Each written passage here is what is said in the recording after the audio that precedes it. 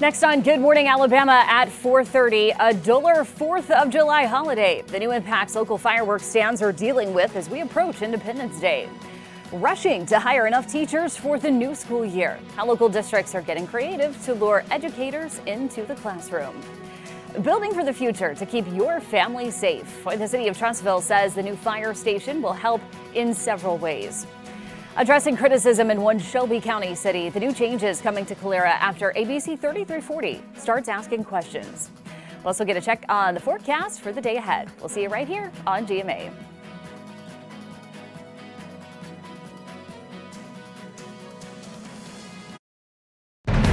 This is ABC 3340's Good Morning Alabama. Good morning, Alabama. It is 4:30 on this Thursday morning, June 24th. We're so glad you're here, starting the day with us.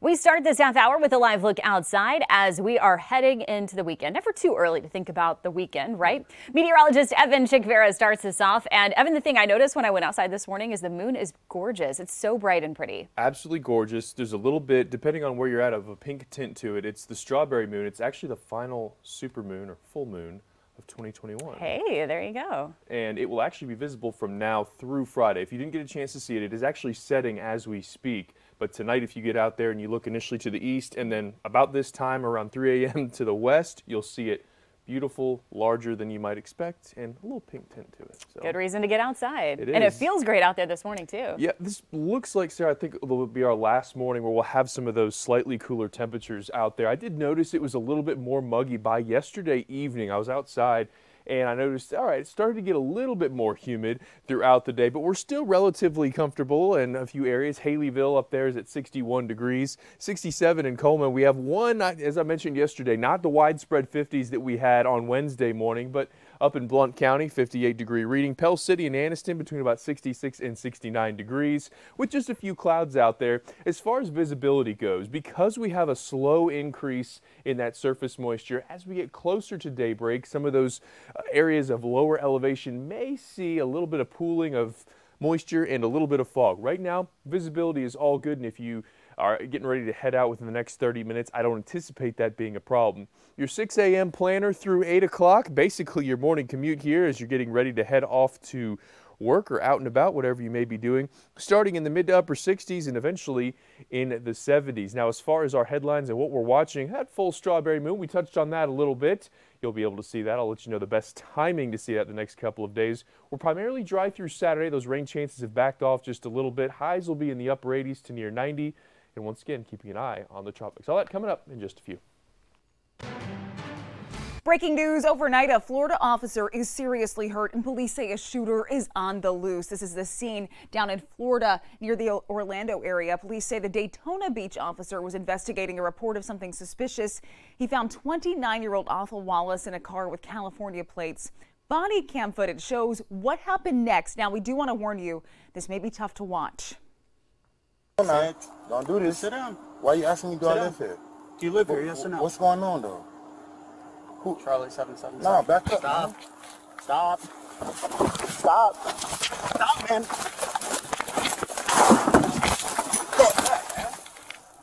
Police say Wallace shot the officer once in the head, then got away. That officer now in serious condition. Right now, there's a $100,000 reward to help authorities find Wallace. Police say he is armed and dangerous. We'll have updates as we get them. Now, closer to home, a Birmingham man is in the hospital after he was shot several times at an apartment complex. Investigators say that shooting happened at the Onyx apartment complex on Erline Circle in northeast Birmingham Wednesday night. Right now, police officers still searching for that shooter. We'll have updates as soon as we learn more. New this morning, the city of Tuscaloosa says it could cost at least $4 million to fix damage that Claudette caused to major water and sewer lines over the weekend. That is according to our partner, the Tuscaloosa News. It comes as more than 100 people in Northport are still without a home. This morning, the Red Cross is looking for more Spanish-speaking volunteers to help out at Northport Baptist Church. From what we saw, the majority of them were Spanish-speaking people, and that's hard to trust when someone comes in and they're flooding the area trying to get them what they need. But they need to hear from people that this is a safe place to come. Yeah, and we have resources here to give them. We have a shelter for them to stay. We have 3 hot meals per day being provided to them. We have financial assistance to help them get rehoused again. This Saturday, volunteers will be at the Willowbrook Mobile Home Community in Northport to help storm victims. It starts at 8 a.m. Saturday morning. Local communities continue to come together to support the families of the 10 people killed in this pileup crash on I-65 in South Alabama. New this morning, more than $500,000 have been donated across 3 GoFundMe accounts for the victims. This is according to our partner, the Tuscaloosa News. Investigators believe wet roads and hydroplaning were likely factors in the Butler County crash. We're also tracking new details from Washington, D.C. on this pedestrian bridge collapse, which injured several people. New this morning, new documents show that the bridge had undergone recent repairs and was rated in, quote, poor condition. Leaders believe a truck hit the bridge on Highway 295, leading to its collapse. Parts of Highway 295 are expected to reopen later on today. Also happening today, lawmakers could finally have an infrastructure deal done. Senators on both sides of the aisle say that there is agreement, and they will meet with the president today to talk about it. Britt Conway looks at what happens next. Deal making in D.C. with infrastructure and policing front and center. The divisions of the moment shouldn't stop us from doing the right thing for the future. But the division remains, and the countdown is on. The Senate is getting ready to start a 2-week recess. With infrastructure, we're talking improvement to roads, bridges, water systems, technology, climate-related measures, manufacturing, research and development, and the caregiving economy, and how to pay for it all. But senators on both sides of the aisle say there's an agreement on a bipartisan deal. And today at the White House, they're expected to talk about it with the president. But will it be enough? Depends on who you ask. My sense is that that deal right now has 20 votes, not 60 votes. We're going to have to take a deep dive into the agreement. Last week, I heard from a lot of my colleagues saying, I just need to look at one other issue. Can you do this? Can you do that? But there's a lot of interest in having a bipartisan proposal. Same goes for police reform, but that hasn't been easy either, with debate over the standard for charging police officers with crimes and qualified immunity, so police officers can be sued in civil court. A lead senator on the negotiations says today may be a make-or-break day. All told, it could be a make-or-break day for Biden. I'm Britt Conway reporting. The July 4th recess begins at the end of the week. Happening tomorrow, Vice President Kamala Harris will make her first trip to the U.S.-Mexico border. She will visit El Paso, Texas. Tomorrow's visit comes as Harris is facing growing criticism from both parties. She will make the trip with Homeland Security Secretary Alejandro Mayorkas.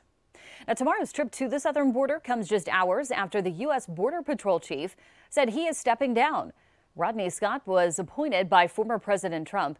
He has served less than 2 years as chief. The effort to recall California Governor Gavin Newsom is moving forward. More than 1.7 million verified signatures are enough to trigger a recall election. As of this morning, the state's finance department is still going over just how much the recall will cost. That final number must be submitted by August 5th. That will be followed by a 30-day review and a comment period. Rushing to hire enough teachers for this new school year. Still ahead this morning, how local districts are getting creative to lure educators into the classroom. But first, your July 4th fireworks show might be a little dull this year. The new impacts local fireworks stands are dealing with as we approach Independence Day.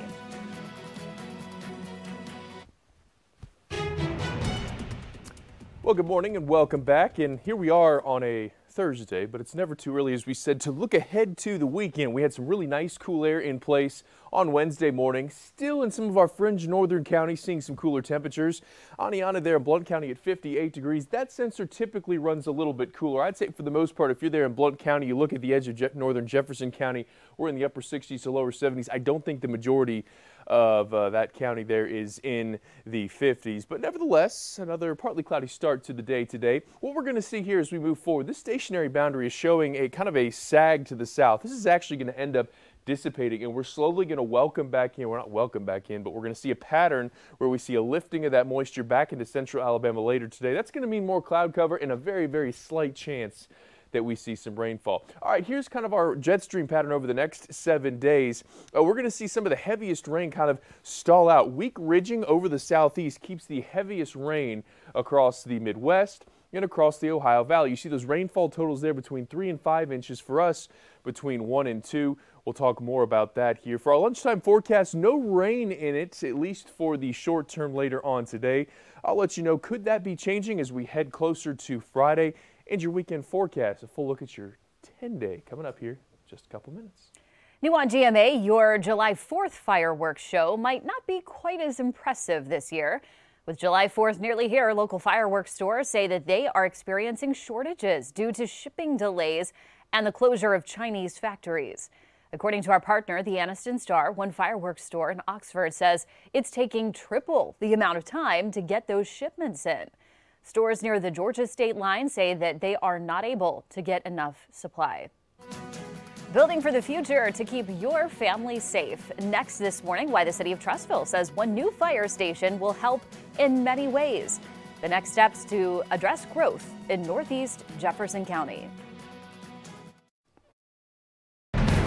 You're watching the one and only Good Morning Alabama. Good morning, Alabama. Time right now is 4:46. Happening right now, it is a race against time for some local school districts to find enough teachers for the fall.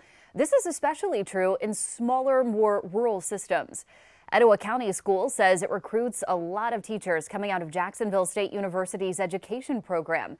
However, the number of graduates is low. Bessemer City Schools is offering a sign-up bonus plus salary for new teachers to come and work in that district. And we know at a certain point that individuals hang their heads and they retire, and we celebrate them. And so when you have those retirees, you have gaps in the classroom.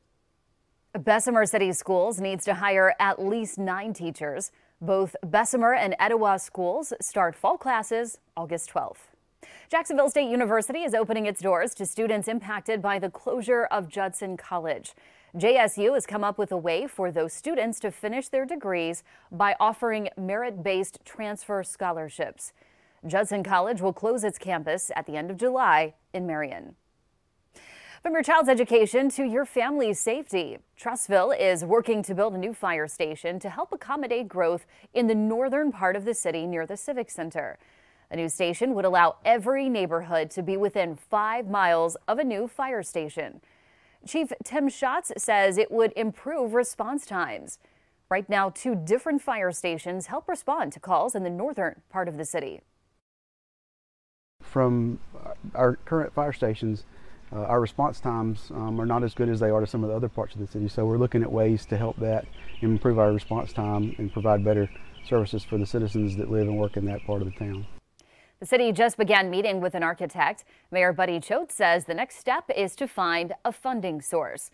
He hopes to build the new station within 2 years. ABC 30 through 40 News is working for you with new developments to a story we first brought you earlier this week about some growth concerns in one of Shelby County's fastest growing cities. The city engineer of Calera is now addressing concerns that some developers did not follow the rules when building new subdivisions. Chris Pappas says reports about illegal subdivisions in the city are, quote, misleading. Calera is working with developers to require a traffic study for larger subdivisions to address recent complaints about heavy traffic. This day and age, especially with all that's been going on and we've been dealing with the pandemic and everything, all we want to do is be able to get to where we want to go and not have to have all these delays. The city engineer also says changes are coming to keep the fire and the police department in the loop about new subdivisions and how these extra homes will impact staffing needs. Here are this morning's COVID-19 vaccine headlines you need to know. First, a CDC panel is revealing a now likely association between two vaccines and some rare cases of heart inflammation. That CDC report found a likely association between the Moderna and Pfizer vaccines and a rare, mostly mild heart inflammation in younger people. Out of more than 26 million doses, 323 cases were found, mostly in young men. However, doctors say the benefits of getting a vaccine outweigh any risks. New this morning, the United States is sending 3 million doses of the Johnson & Johnson vaccine to Brazil. Brazil is seeing a surge in new cases, and less than a third of the country's population is vaccinated. The shipment comes after the U.S. sent 2.5 million doses to Taiwan this past weekend. It's a story that continues to make big headlines. New reaction to Britney Spears speaking for the first time about the conservatorship and the battle with her father over control of her own money. During a 30-minute virtual status hearing Wednesday, Spears told the court she's been exploited, saying, quote, "I deserve a life." Spears also claimed that doctors have been giving her medication that she did not want to take. She's been under that conservatorship order since 2008. New this morning, Las Vegas takes a new gamble. A massive new resort opens just in time for the summer travel rush, and we have our first look inside. Resorts World Las Vegas is the first hotel casino to open on the Strip in more than a decade. Developed by a group from Malaysia, it is 3 hotels in one, costing more than $4 billion to build. Time right now is 4:50. Meteorologist Evan Chickvera is watching the forecast this morning. And Evan, looks like you found a picture of the moon. It took some doing, Sarah, but we did find a sky cam that does a 360 and looks right into the setting supermoon. This is known as the strawberry moon, and notice on the sky cam doesn't do it justice. But if you go outside and you can get somewhere within the next about 10 to 15 minutes, you might be able to see this setting. It's going to look larger. Right now, it's closest in orbit to Earth. So here's how this works. It is June. It is the strawberry moon. A lot of times these get their nicknames from the time of year that was associated with a harvest or something that was widely expected or understood at this time of the year. It is going to be visible from now through Friday. Best going to be seen between midnight and 5 a.m. Now keep in mind it sets a little bit later each day, but once the sun comes up it'll be tough to see with our sunrise time around 5:37. You might want to get out there a little bit earlier. It is also the final of 2021. For the rest of the year we will no longer have the full moon coincide with the moon's closest in its elliptical orbit to Earth, which is something really cool. I've always been interested in astronomy, so if you just want a little fun fact, a little tidbit, there you go this morning. Now temperatures are slightly warmer than we were on Wednesday, looking at, for the most part, 60s and 70s. 158 showing up there. Haleyville's at 61, 72 in Tuscaloosa, Centerville sitting at 70 degrees at this time. Let's walk you through the rest of your Thursday forecast. There are slight changes beginning later on today. What we're going to have is southeasterly winds, and what that's going to allow is kind of this moisture ascent from the Gulf of Mexico is going to come back over central Alabama. There will be a very slight chance of rain. I mentioned this yesterday in our eastern counties. So Randolph, Claiborne, Tallapoosa, Coosa counties, maybe even Talladega County, looking at the chance for a pop-up shower later today. Won't be a lot of rain. There's not a ton of moisture availability in the mid-levels, but we slowly start to see a little bit of that mugginess come back today. Highs will be in the middle to upper 80s.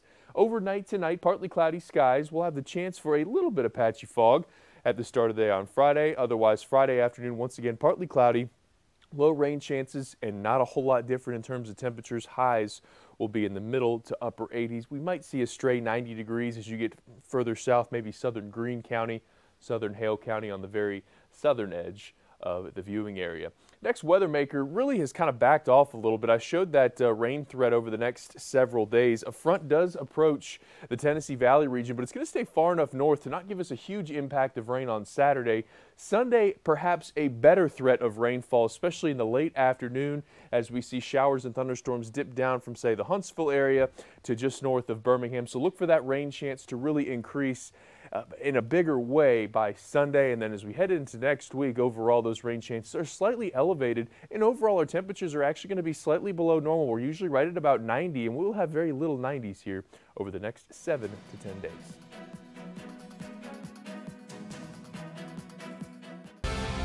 Now The Mountain Dew Zero Sugar Sports Desk with Jeff Spiegel. UAB made a strong hire Wednesday to run its baseball program. Casey Dunn is one of the most respected coaches in the college game. Dunn won 530 games in 17 seasons at Samford, led them to 3 NCAA tournament appearances. The chance to go to UAB and take the Blazers to the next level was a challenge he couldn't pass up. I think we did a great job at Samford of making Samford baseball Birmingham's team, and now I got to change that, and I got to make UAB Birmingham's team, and you know, that's a goal that we've got a mighty task because of what we built on the other side of the hill, but that's the goal. The goal is also to upgrade UAB's baseball facilities. Young Memorial Field is 37 years old. Athletic Director Mark Ingram said a new stadium is part of the long-range vision. The short-term vision, renovations to make Young Field not look so old. The surface, the dugouts, the seating area for fans, concession stands, restroom for fans. But I made it clear to Coach Dunn that I recognize there's a need there. And I thought it was important that he hear from me that that I didn't just think it was perfectly suitable for what would get us to the level we want to be able to compete at. You talk about a facility, like that's the goal of the facility for me, is one that we can host a regional in. People in this league have shown that you can do that. Well, if we're going to get to that point, we've got to have the facility that can host one. Well, a miracle finish for Vandy keeps them in the College World Series. The Doors scored twice in the ninth to beat Stanford. That's how the winning run scored, right there on a wild pitch by the Pac-12 Pitcher of the Year, Brandon Beck. Sheer exhilaration by the Doors, sheer shock on the faces of Cardinal fans and players. Vandy wins 6-5. Stanford is eliminated. Legion FC on the road taking on Miami FC. Scoreless game in the 82nd minute. In the corner, Jaden Cervania gets past a couple of guys. Beautiful cross to Nico Brett, his 7th goal of the season, and that's a 1-0 win for the Eastern Conference Central leading Legion FC. Well, the Blazer football team had a pretty busy day in the shadow of their new home at Protective Stadium. They helped build a home for someone else in their annual Habitat for Humanity team build. They had to cancel this event last season because of the virus, and it was team bonding that the players sorely missed. That is sports for this Thursday morning. Have a great day. Right now on GMA at 5, tensions are high in the Senate. Today is a make or break for President Biden's agenda, what the administration is pushing for. And 4th of July is right around the corner, but it might look a little different this year. Why fireworks might be hard to come by. And did you buy something for Prime Day? Well, you're definitely not the only one. Why this Prime Day, they say, was the biggest one yet. This is ABC 3340's Good Morning Alabama. Hey, good morning, Alabama. It is 5 o'clock. It's Thursday morning on this June 24th. We're so glad you're here, starting this new day with us, or Friday Eve. That sounds pretty good, right? We'll call it that. We want to start right now with a look at the forecast. Meteorologist Evan Chickvera starts us off. And Evan, it's clear enough to see that beautiful moon out there this morning. That it is, and we don't have a telescope to use here, so we're pretending to use our Skycam as a telescope. Got this zoomed in pretty good on the setting moon here in over Tuscaloosa. This is coming from the courthouse, and even on this image right here, you can tell that there's a little bit of a tint coloring to it. Call it like maybe a slight orange or a slight pink, and that a lot of times comes with a supermoon. It gets low in the atmosphere, and because of the thickness of the atmosphere, it'll actually give a certain tint or a color to that. So I think that's really cool. It's setting right now. We won't see it again until probably around midnight tonight, but it will be visible the next couple of nights, and it is the final supermoon of 2021. Here's a look at temperatures as it stands outside right now. We're a little bit warmer than yesterday. You can start to slowly feel that moisture creeping back into place. As expected here, we had that nice one day of dry air, but now back to the norm. And one thing I'm going to keep an eye out for the next about hour or so is the potential for developing fog, especially in rural lower lying areas where that cooler air tends to pool. Right now, visibility is okay. Your next couple of hours here, we're going to be partly cloudy, temperatures ranging from the upper 60s to the lower 70s. No rain is in store in the short term here through 8 o'clock, but could we see a shower later in the forecast today? I'll have the details on that coming up here in just about 5 minutes. Today is the big day for President Biden's agenda. Infrastructure and policing regulations are the two big topics of discussion. Britt Conway reports why the next 24 hours could be crucial. Deal making in D.C. with infrastructure and policing front and center. The divisions of the moment shouldn't stop us from doing the right thing for the future. But the division remains and the countdown is on. The Senate is getting ready to start a 2-week recess. With infrastructure, we're talking improvement to roads, bridges, water systems, technology, climate-related measures, manufacturing, research and development, and the caregiving economy, and how to pay for it all. But senators on both sides of the aisle say there's an agreement on a bipartisan deal. And today at the White House, they're expected to talk about it with the president. But will it be enough? Depends on who you ask. My sense is that that deal right now has 20 votes, not 60 votes. We're going to have to take a deep dive into the agreement. Last week, I heard from a lot of my colleagues saying, I just need to look at one other issue. You know, can you do this? Can you do that? But there's a lot of interest in having a bipartisan proposal. Same goes for police reform, but that hasn't been easy either, with debate over the standard for charging police officers with crimes and qualified immunity, so police officers can be sued in civil court. A lead senator on the negotiations says today may be a make or break day.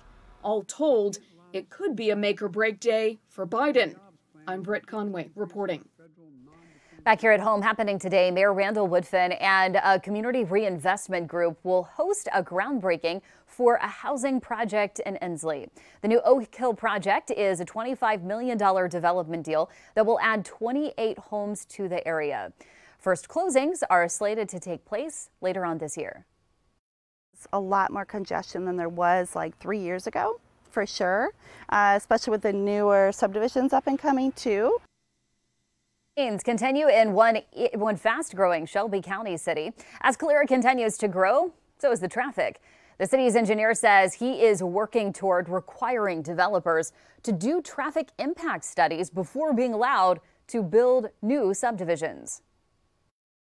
It may be that the council comes back and wants to lower that number to maybe 50, but we're kind of in that development phase right now of what will be an amendment to that zoning ordinance that will hopefully help with the traffic. The city engineer also says changes are coming to keep the fire and the police department in the loop about new subdivisions and how these extra homes will impact staffing needs. As Trussville also continues to grow, neighbors in the northern part of the city now want a new fire station to increase response times. If a new fire station is built, it would put all of the neighborhoods in Trussville within a 5-minute radius of the nearest fire station. Currently, crews from 2 other fire stations are covering those calls. The response time now depends, like you say, on traffic. Ideally, we would rather have something much closer to be able to provide a faster response time to those folks that live out there. Mayor Buddy Choate says an architect is working on those plans. The city is also looking toward how to fund the project. However, the city council has already committed to finding a way to pay for it. We are on top of breaking news overnight. Part of a multi-story condominium building collapses in South Florida. This is the scene right now in Surfside on Miami Beach. We have just learned at least 8 people are hospitalized because of this. A young boy was seen being rescued from the rubble, and we actually just saw some fire crews on ladders trying to get to people who may still be inside that building. Crews still searching to try to find anybody who may be trapped. Right now, it is not clear what caused the collapse. I'll have updates here at the live desk as soon as I learn more. Time right now is 5:06. New this morning, how could it be the 4th of July without fireworks? Well, for a second year, many local fireworks stores are experiencing shortages for several reasons. ABC 3340's Stoney Sharp is working for you. Stoney, what are local employees saying? Good morning, Sarah. They expected their store to be stocked with more fireworks in 2021. Not really the case. What's the issue? State Line Fireworks in Heflin tells our news partner, the Anniston Star, where normally it could order 10 cases of fireworks, it could only order 4 cases this year. Why? Well, 3 reasons: global shipping delays, container shortages, and the closure of those Chinese factories. In the same story, in South Alabama, Jerry's House of Thunder tells us the larger fireworks stores will be serviced, but the small stands won't get 20% of their inventory leading up to Independence Day.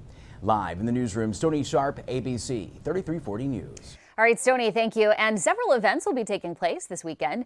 Free Friday Flicks kicks off at Veterans Memorial Park in Hoover. This week's movie is The Croods: A New Age.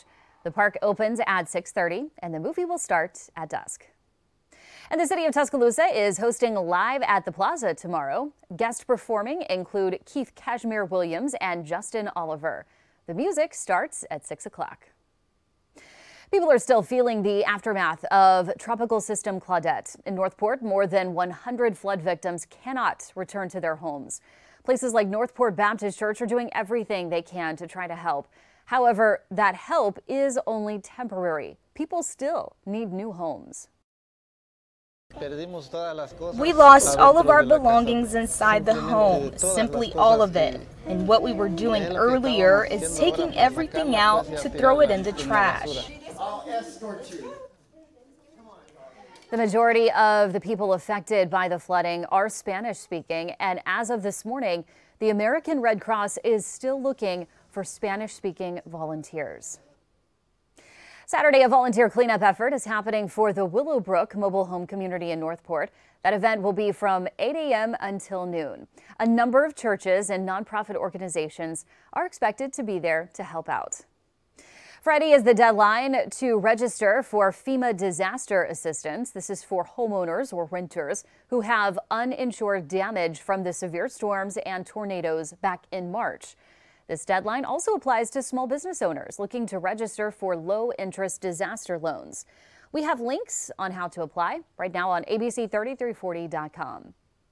Happening tomorrow, a mobile food distribution drive will take place in Ohatchee in Calhoun County for those who were affected by the March 15th tornado. The drive will start at 10 a.m. at Oak Bowery Baptist Church. The food distribution is on a first-come, first-served basis.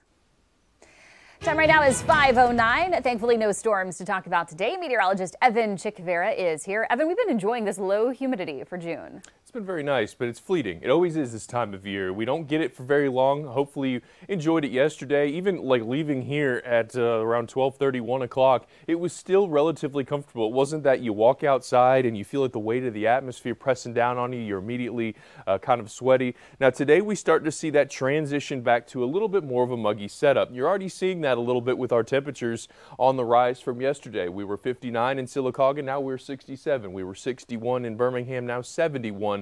And we're gradually going to see these temperatures get trending back towards what would be quote-unquote normal in the lower 70s for this time of year. Some of that coolest air holding on in northeast Alabama here early on this morning. Let's walk you through your Thursday forecast. Let's begin this at 7 a.m. This is high time for a lot of people heading out the door, whether it be to work, maybe you're headed to breakfast. Let's take a look, maybe even just walking the dog out there. Partly cloudy skies. I mentioned the potential for fog early on. Anytime you see a transition from a dry air mass to a little bit more of a muggy one, you have the threat to see that patchy fog. We may see that a little bit this morning. All right, let's get to about 12 o'clock today. So right around lunchtime. We talked about this a little bit yesterday. Just want to reiterate, our rain threat today is not very high. But if we do see any pop-up showers, look for a little bit closer to the state line in eastern Alabama. That's probably going to be our best bet. The highest mid-level moisture content is going to be on that side of the state. Might see a passing shower. Very brief, though. The rain threat is not very high today. We get into the middle of the afternoon. Our high temperatures wind up somewhere 86, 87, 88 degrees in that range, which is pretty normal for this time of year, maybe slightly below average. Get into later on this afternoon. Again, the chance for maybe a pop-up shower, maybe a rumble of thunder up near Gadsden, but the majority of the state is staying dry through the day today. We'll do a range of about 86 to 89. We'll be partly cloudy today with the slight chance of a shower, as I just mentioned. Overnight tonight, we are looking at temperatures 67 to about 72. Moisture does slowly return and we're not quite as cool. So coming up here, my full weather, and just on the other side of this break here, full strawberry moon. We'll talk about how you can see that, where you can see it, the significance of it, how we're dry through Saturday, mainly outside of a stray shower. Talk about those temperature trends and a look at the tropics. All coming up here in just a couple minutes. The race to vaccinate America. Next at 5, the new report on a rare illness possibly connected to 2 of the most popular vaccines available. Why doctors say your best bet is still to get that vaccine. Time right now is 5:11. You're taking a live look at traffic moving. This is I-65 there at 3rd Avenue South, right in downtown Birmingham. Things are moving great. I just did a quick scan of the maps. We have no accidents to report this Thursday. Stay with us. Good morning, Alabama. We'll be right back. You're watching the one and only Good Morning Alabama. Good morning, Alabama. Welcome back. It is 5:14. A CDC panel is revealing a likely association between the vaccine and heart inflammation. Still, experts say it's a bigger risk to not get the vaccine at all. ABC's Ike Jachi has the latest.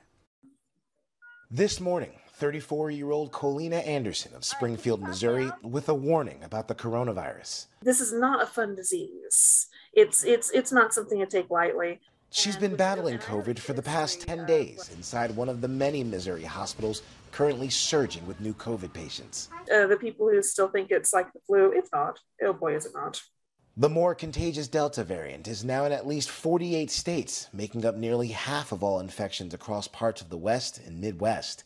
This morning, a cluster of 17 new cases of the Delta variant found in a Nevada town. The cases are people all under 60 and unvaccinated. We've been seeing much younger patients needing management within the hospital, some as young as their late teens, in their 20s, and their 30s, and unfortunately, all of those unvaccinated and very sick. 34% of adults ages 18 to 24 have been vaccinated, the same group that's currently exhibiting one of the highest rates of infection. And now, a new report from the CDC panel finding a likely association between the Pfizer and Moderna vaccines and a rare, mostly mild heart inflammation in younger people. Out of more than 26 million doses given to young people, the CDC confirming 323 cases of the condition after getting a vaccine, mostly in males. Still, experts say the benefits of getting the shot far outweigh the risks. Getting COVID is far more risky than having the vaccine because the heart failure that we see long-term from COVID infection can be more severe. A CDC working group found there isn't enough evidence yet to recommend booster shots right now, but that could change as more data emerges. Ike Jachi, ABC News, Washington. Alabama continues to stay below 200 hospitalizations of COVID-19 patients. In fact, right now there are 193. However, that number is creeping up. Monday, there were just 169 patients statewide. Right now, more than 45% of the U.S. population is fully vaccinated against COVID-19. By comparison, just 10% of the world's population is fully vaccinated.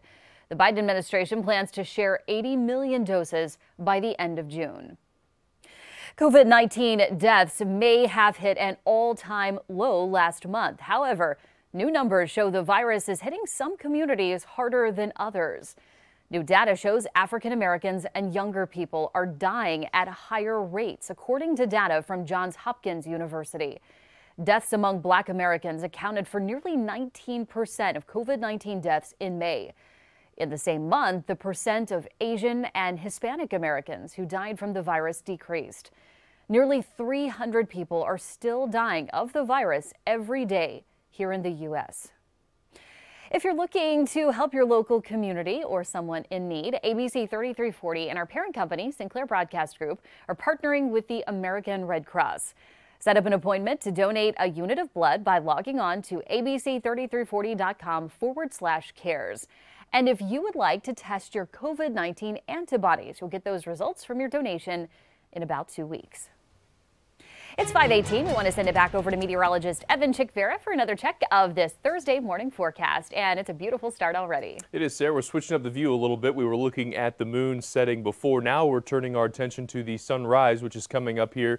Official sunrise time for Birmingham is 5:38, give or take about 2 to 3 minutes, depending on where you are in Alabama. But a nice view here across the Grandview Medical Center. Looking 280 would be right below us, and you're looking off pretty much due east. And what we're going to see with skies staying partially cloudy or mostly clear, you'll have a chance to see the supermoon if you haven't seen it. And it'll be visible from now. I guess it's set now, but as far as like tonight and through Friday morning, we'll be able to see that. Midnight to 5 a.m., that's going to be your best time to see that, because it's going to have come up, be high enough in the atmosphere for you to see it. And it is the final one in 2021. Once again, later on this year, we won't actually see the moon and the full moon and its closest orbit align with us. So just something cool if you want to see here later on tonight. Temperatures out there right now are in the upper 60s to right near 70 degrees, a good bit warmer than what we were here yesterday. It's also a little bit more muggy. You may notice that as we go through the day today, and over the next several days, that Gulf moisture will slowly begin to reintrude into northern Alabama. A look at your hour-by-hour forecast for the day today. A pretty big jump in temperatures from, say, 6 a.m. to 9 a.m. We go from the upper 60s to the 80s. And then for our lunchtime temperatures, lower 80s. We'll top out in the middle to upper 80s later on today, with primarily partly cloudy skies and the slight chance of a pop-up shower. So let's talk about that here, moving through your future view here today. I mentioned this earlier, the slight chance of an isolated shower in the eastern half of the state, maybe the northeastern half of the state. Most of us stay dry, and if you get the rain, it won't last for very long or be a huge impact to your day. There's just not a lot of moisture in the mid-levels to fall precipitously as rainfall. I don't look at that as a big factor in the forecast today.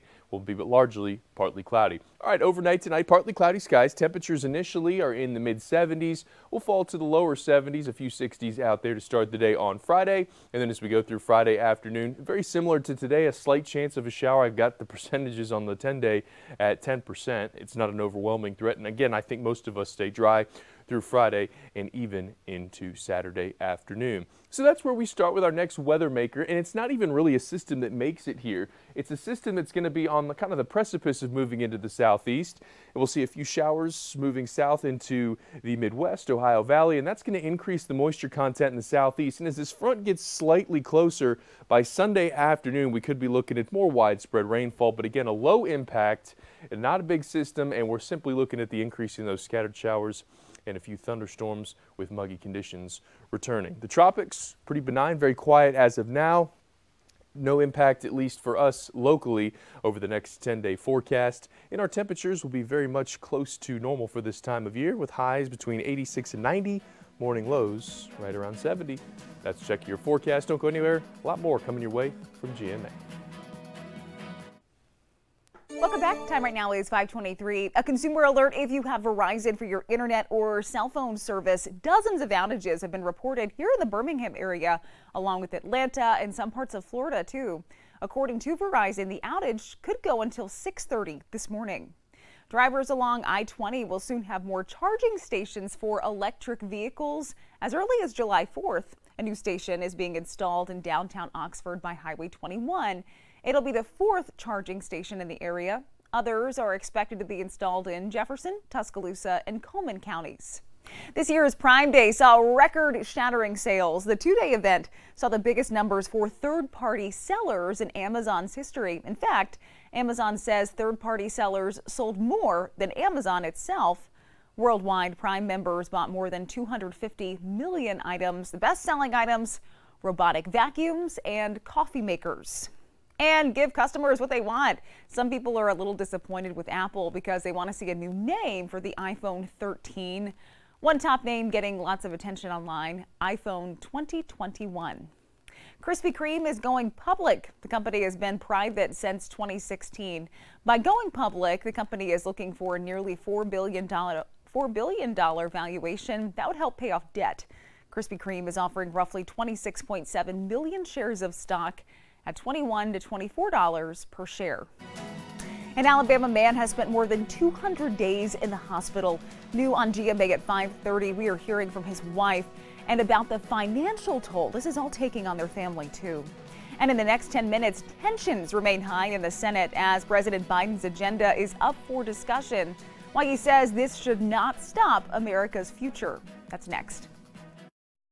In today's Tech Bites, Amazon's Prime Day results. The company says more than 250 million items were sold Monday and Tuesday. Amazon's Fire TV stick was the most popular item, but small businesses also thrived. Amazon says consumers bought nearly $2 billion in products from them. iPhone users are now able to share tweets directly to Instagram stories without having to take a screenshot.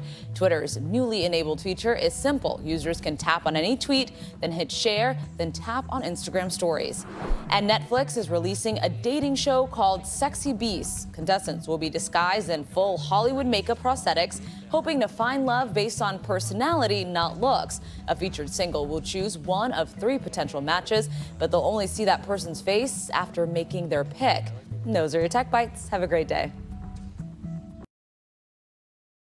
Good morning, Alabama. Time to get up and get going. You're waking up with a team that's working for you. Good morning, friends. It is coming up on 5:30 on this Thursday morning. We're so glad you're here, kicking off this new day with us.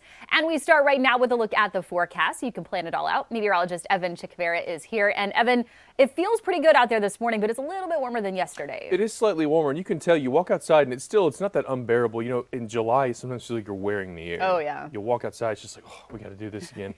Not quite to that level, but it's not as nice as what it was yesterday morning. We still have some great images this morning. We've kind of jumped around our sky cams here over the last hour, from seeing the setting full moon to now looking forward to the sunrise. And this is up in Coleman County near the downtown Coleman area.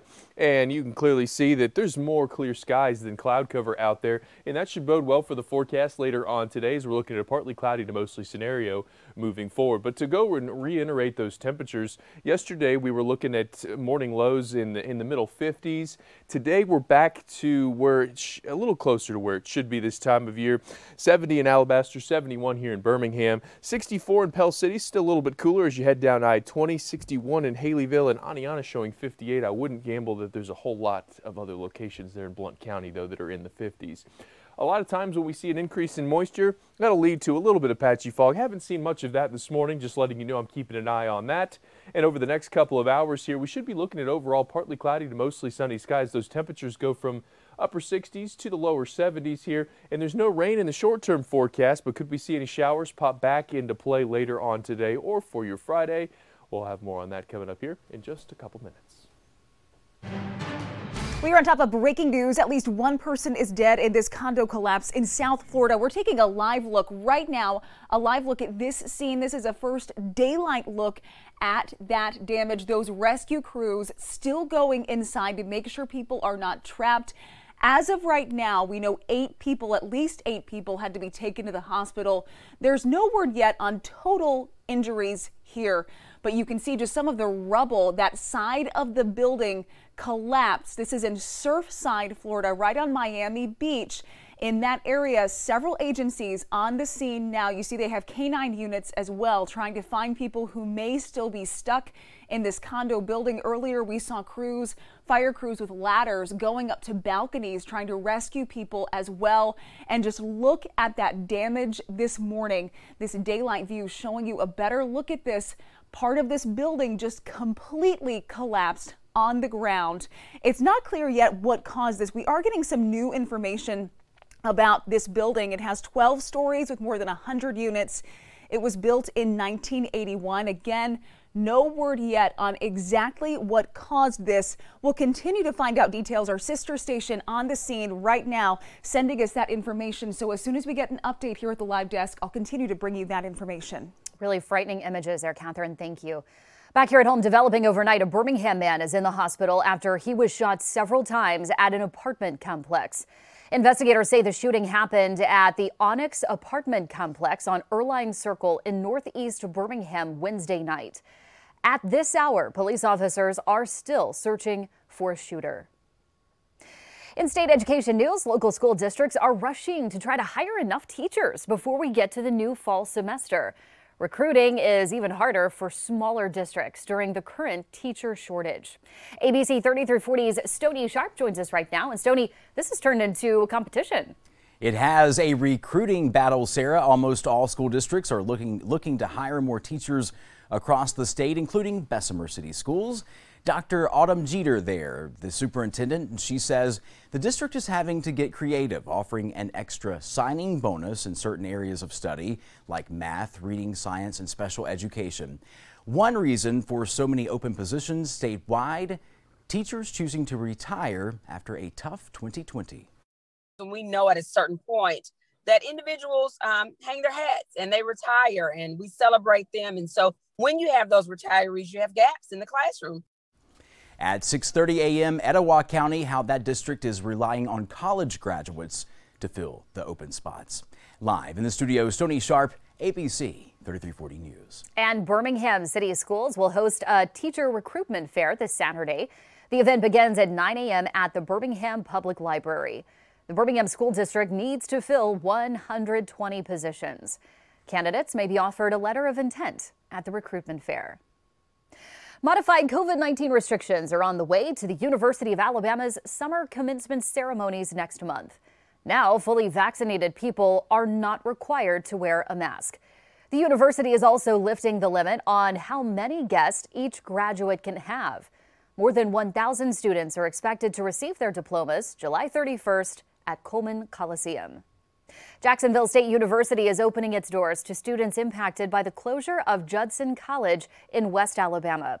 JSU has figured out a way for those students to finish their degrees by offering merit-based transfer scholarships. Judson College will close its campus at the end of July in Marion. Speaking of college, what about life after school? The federal government is working to make it easier for student loan borrowers to secure a mortgage. A new policy from the Fair Housing Administration will change how student loans are calculated to allow for smaller monthly payments. The total student loan debt has swelled to $1.7 trillion nationwide.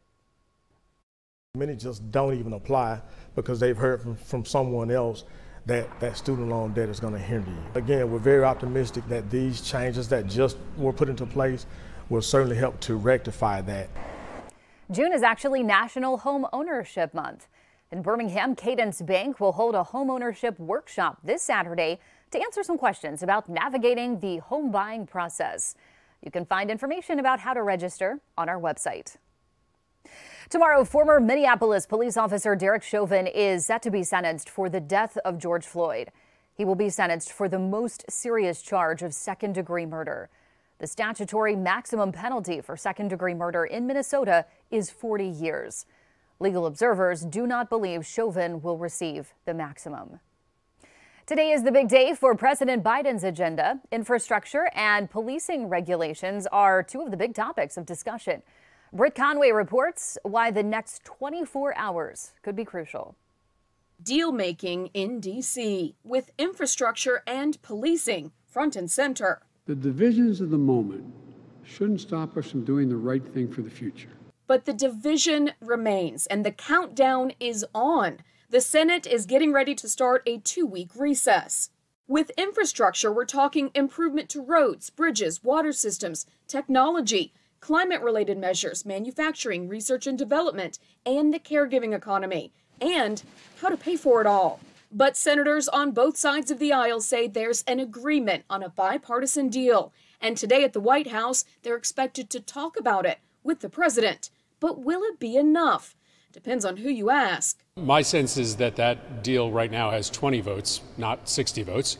We're going to have to take a deep dive into the agreement. Last week, I heard from a lot of my colleagues saying, I just need to look at one other issue. You know, can you do this? Can you do that? But there's a lot of interest in having a bipartisan proposal.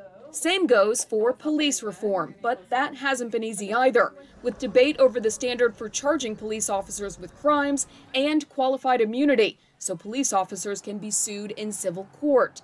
A lead senator on the negotiations says today may be a make-or-break day. All told, it could be a make-or-break day for Biden. I'm Britt Conway reporting. To help push more Americans to get vaccinated, President Biden will be in Raleigh, North Carolina today. He'll be visiting a mobile vaccination site before kicking off a community canvassing event. The White House acknowledged that it would not hit his goal. Currently, about 45% of the population is vaccinated in North Carolina.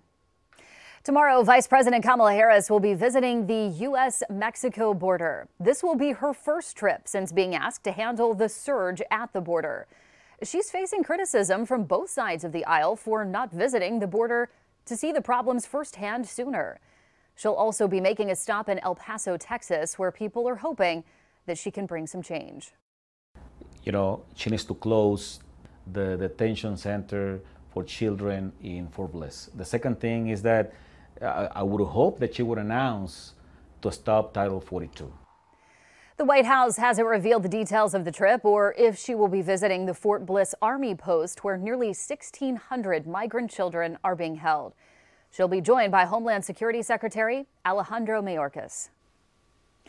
Time right now is 5:39. Meteorologist Evan Chikavera is watching your morning forecast for you as you head out this morning. It's a little bit warmer out there today, Evan. It is a little bit warmer out there this morning. It's also going to slowly turn a little bit more muggy. So I want to start with this. This is our water vapor imagery, and essentially what this does, it looks at the mid-levels of the atmosphere and it finds where do we have the moisture versus the lack of it. The lack of the moisture you see with these more sandy colors.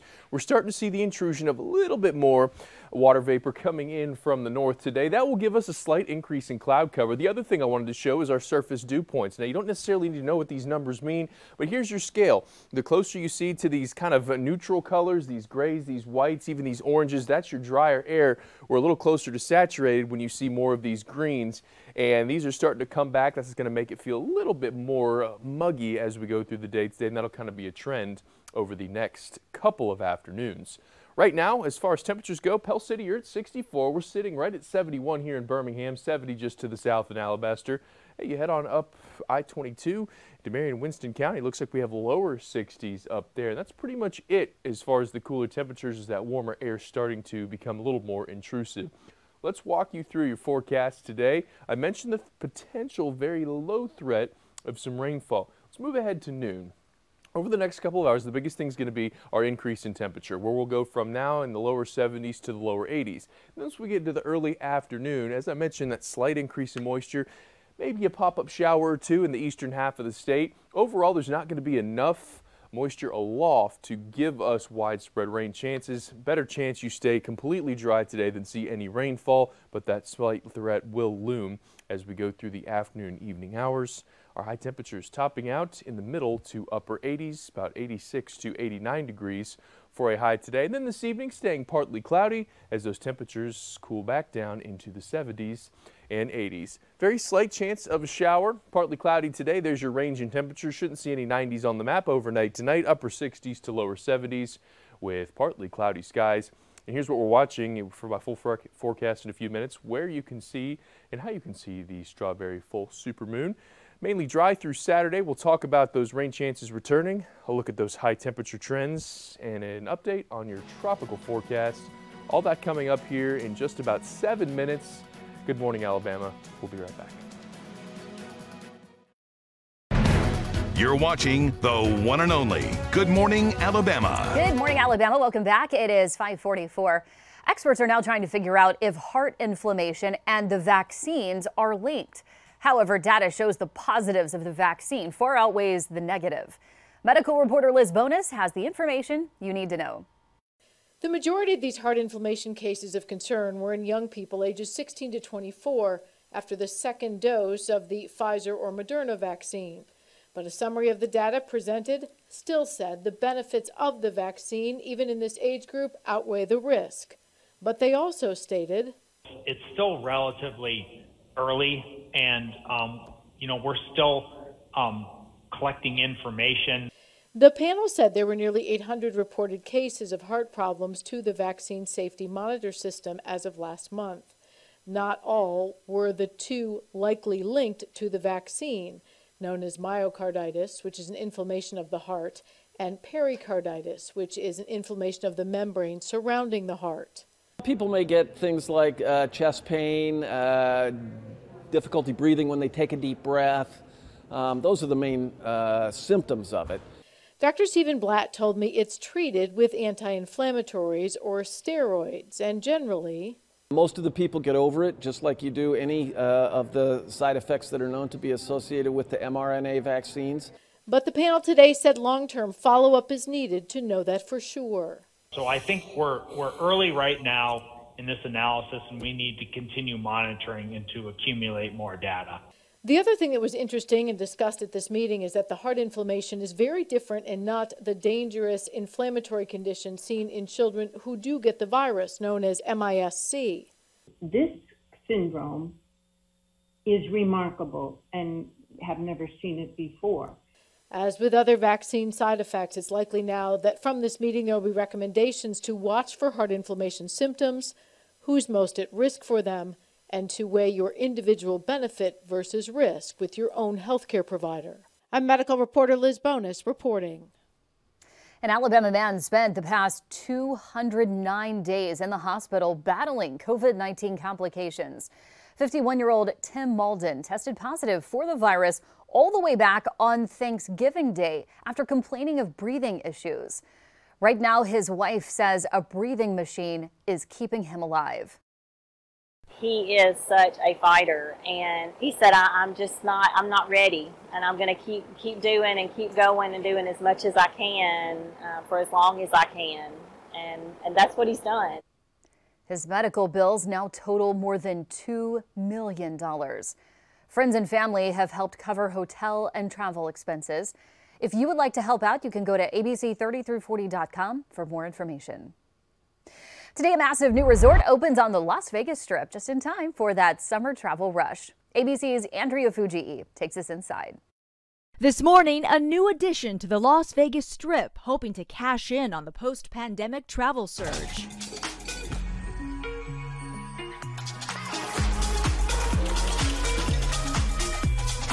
Resorts World Las Vegas opens tonight, the first hotel casino to open on the Strip in more than a decade. They're going to bring a nice influx of people, brand new pools, brand new nightclubs. I think there's 40 restaurants in there.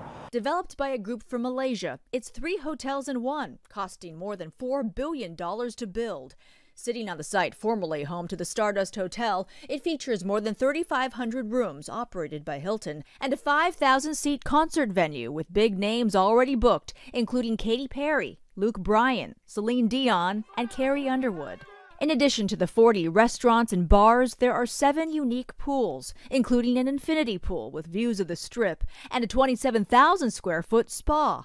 Lighting it all up, the largest in the world LED display covering 100,000 square feet. Sin City shut down early in the pandemic, but now with most COVID rules lifted, tourists are flocking back. I think it's going to be pretty crazy coming up. It's going to be a lot of traffic.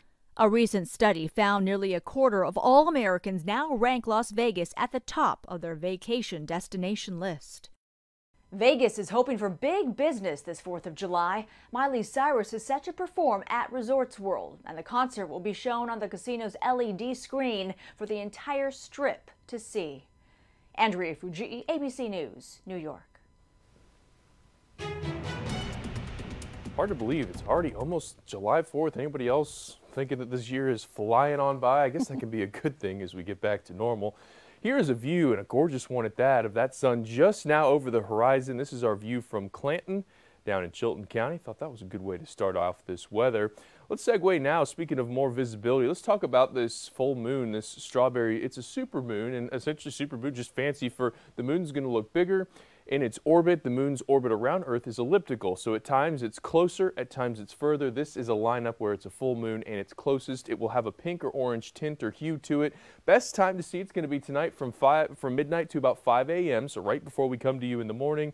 And then it is also the final one of 2021, so kind of cool there if you get the chance to see it. Yesterday, we came to you talking about how nice and cool it was. Today, not quite the same deal. It's a little bit warmer out there. Temperatures in the 60s to lower 70s. And in addition to that, we are going to look at an overall increase in kind of that humidity level here as we move forward.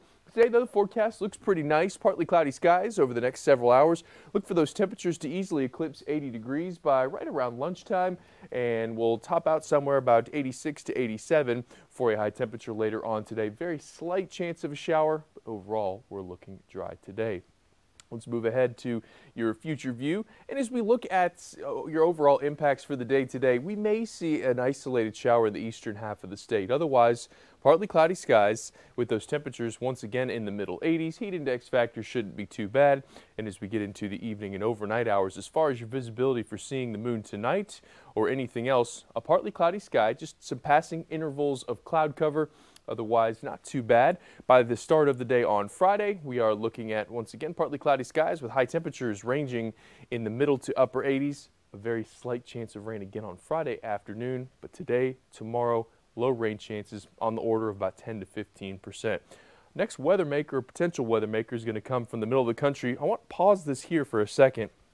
Notice our surface winds coming straight in from the Gulf. So this transition into a much more moisture-rich environment is going to increase those rain chances Sunday afternoon into Monday. We also will have a front that's descending through the middle of the country, and that's just going to give us a slightly higher rain chances. Also going to mean we're a little bit more muggy on a day-to-day basis.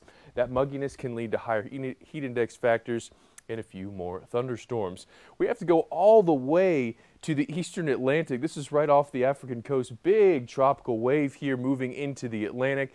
This is what we'll be watching over the next several days. In the short term, its potential development is only about a 20%, but as it gets out into these open waters, we'll watch for a slightly better chance of development, and we're still watching that area near the eastern Caribbean. As we look at our 10-day forecast, no tropical impacts at least over the next 7 to 10 days, but we do see slightly higher rain chances heading into next week. That's a check of your weather. Don't go anywhere. Good morning, Alabama. We'll be right back. Who's this? Daddy. Is it Daddy? Daddy. Daddy. Are you seeing double? That is the royal doppelganger who is captivating TikTok. More than 7 million people viewed the video of that man's daughter, saying he looks just like Prince Harry. So this is Kevin Gannis. He's a teacher and a soccer coach in Arkansas. Gannis says he just laughs at people who think he looks like a royal. He calls himself the Walmart version of Prince Harry. Here's what's really funny, though. Gannis and the Duke of Sussex do share something in common. Both of their fathers' names are Charles. Some people thought it was Meghan Markle's account, that she had started an account. I read so many comments that said, I thought this was Meghan's account. So when asked if Gannis would ever sign on as a Prince Harry impersonator, he says he can't because his Arkansas accent gets in the way of a proper British accent. You can see the resemblance there, though. Sir Elton John is hitting the road one last time. He's resuming his farewell tour next year after having to delay it because of the pandemic. The Farewell Yellow Brick Road tour will resume in Europe in September, then head to North America in January. One stop will be in D.C. It'll continue all year with dates as far ahead as 2023 in New Zealand. And call it a stampede right through a busy Los Angeles neighborhood. About 40 cows somehow escaped from a meat packing plant, and the cows damaged cars, they broke car mirrors. There they go, just kind of running around. Some of them got pretty mad too. Local ranchers were eventually able to get the herd back to the plant. This is one pretty happy gorilla in Atlanta. The oldest living male gorilla in the world just added another candle to his birthday cake. Ozzy is turning 60 years old. And that's an accomplishment since gorillas are considered old after turning 40. And of course, Ozzy got a big birthday cake to help him celebrate. Happy birthday to Ozzy. Next on Gia Big at 6, America's birthday party could be a little dimmer this year. The new impacts local fireworks stores are having when it comes to preparing for the July 4th holiday. What you can notice if you still need to buy some fireworks.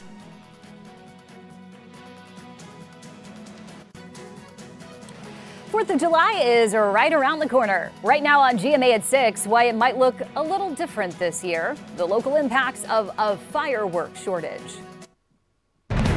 This is ABC 3340's Good Morning Alabama. Good morning, Alabama. It is 6 o'clock on this Thursday morning, June 24th. We're so glad you're here, starting this new day with us. We are all here helping you get ready for the day ahead. And we start right now with a look at the weather so you can plan it all out. Meteorologist Evan Chickvera starts us off. And Evan, it's a beautiful sunrise. Yeah, beautiful sunrise here, and this is much more typical, you would say, of a June morning, I should say, than what we had yesterday morning.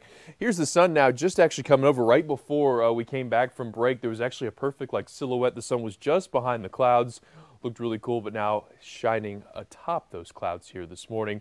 Your temperature showing up there at your Children's of Alabama at 72 degrees here this morning. Temperatures elsewhere are much warmer than we were yesterday. Still nothing that's super oppressive at this time, but nowhere in comparison to yesterday. We're sitting at 69 degrees in Tuscaloosa. Utah is at 71, 70 in Alabaster, down in Clanton, 69. So what we've seen here over the last half hour is actually a decrease in temperature by about 2 to 3 degrees, almost statewide. And that has posed a little bit of visibility concern. Still looking okay. If you're down near Demopolis, Tom Bigby, you might be getting a little bit of a radiation fog there. up in Walker County as well. Overall, I think visibility is going to stay okay. In our lunchtime forecast for today, looking at temperatures eventually in the middle 80s. We are looking warm, primarily dry today. Will the dry conditions continue as we head closer to the weekend? Your full forecast just minutes away. It's going to check on traffic right now, taking a live look at the roads. I-65 at Valleydale. Things are looking great in the Birmingham Metro. If you're headed into downtown Birmingham from any direction, we don't have any slowdowns there. However, we've got a problem in Tuscaloosa. There's a crash reported at Lurleen Wallace Boulevard and 11th Street, and we are seeing backups already this morning to 15th. So if you were traveling that direction this morning, allow a little extra time for your commute. You can get around this, but it is going to slow you down. We are on top of that breaking news this morning. Part of a condo collapses in South Florida, killing at least one person. We have two different live views. We'll take this one over here on REM 2 just to show you the side of this building. Looks like it has been completely sheared off here. That is the scope of this disaster right here. All of us this morning asking the question, how could this happen? And that is the question that investigators are looking to answer as well. Right now, they're still in search and rescue mode. We just saw some crews walk out with what looked like search dogs. We saw them go in about 30 minutes ago. We just saw them go out moments ago. You can see several crews on the scene there, and that caution tape up. That was the mission early this morning, to get as many people out as they could. We do know, again, at least one person has been killed and 8 people were taken to a hospital. We do not have a total number of how many people have been hurt in this disaster. That is something we are still working to learn. And yeah, over here on this other live view, showing you the cars damaged in this disaster as well. And again, just the scope of this. This is in Surfside, Florida, right near Miami Beach, a very popular area for tourists, a lot of condos there. We'll continue to get updates from news crews on the scene and bringing the latest details here at the live desk. Happening today back here at home, Mayor Randall Woodfin and a community reinvestment group will host a groundbreaking for a housing project in Ensley. The new Oak Hill project is a $25 million development deal that will add 28 homes to the area. First closings are slated to take place later on this year. It's a lot more congestion than there was like 3 years ago, for sure, especially with the newer subdivisions up and coming too. Growing pains continue in one fast-growing Shelby County city.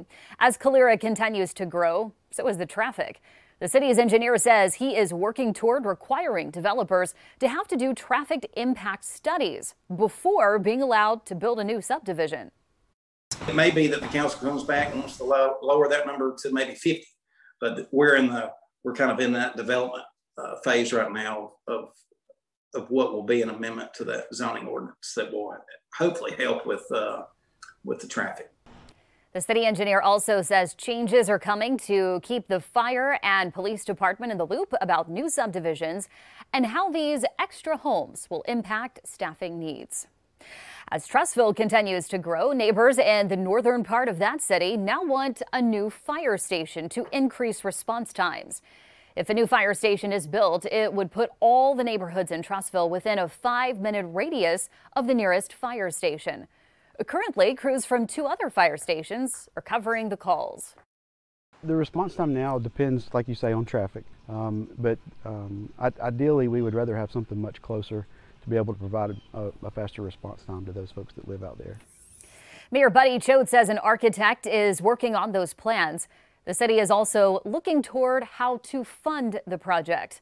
However, the city council has already committed to finding a way to pay for it. Time is 6:05. New this morning, how could it be the 4th of July without fireworks? For a second year, many local fireworks stores are experiencing shortages for several reasons. ABC 30 through 40 Stoney Sharp is working for you. Stoney, what are these local employees saying about all this? They expected their store to be fully stocked with more fireworks. Sarah, what's the issue here? Well, State Line Fireworks in Cleburne County tells our news partner, the Anniston Star, where normally it could order 10 cases of fireworks, it could only order 4 cases this year. Why? Well, 3 reasons: global shipping delays, container shortages, and the closure of Chinese factories. Now, the same story in South Alabama. Jerry's House of Thunder in Mobile County tells us Larger fireworks stores will be stocked, but the smaller stands will not get 20% of their inventory leading up to Independence Day. Live in the newsroom, Stony Sharp, ABC 3340 News. Several events will be taking place this weekend. Free Friday Flicks kicks off at Veterans Memorial Park in Hoover. This week's movie is The Croods: A New Age. The park opens at 6:30 and the movie starts at dusk. People are still feeling the aftermath of Tropical System Claudette. In Northport, more than 100 flood victims cannot return home. And places like Northport Baptist Church are doing everything they can to help. However, the help is only temporary. People still need new homes. Saturday, a volunteer cleanup effort is happening for the Willowbrook mobile home community in Northport.